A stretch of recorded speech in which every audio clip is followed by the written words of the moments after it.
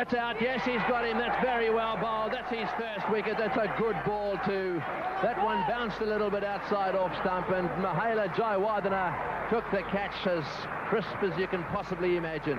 Off a delivery that was just a little quicker, bounced a little bit, and a big moment in the life of Fernando. He's got the ability to really zip one through. We were talking about it, and on the occasion he got the line right. And then a big catch by Russell Arnold. He really watched it and pouched it very nicely. Was him out for 8. Pakistan now 1 down for 16.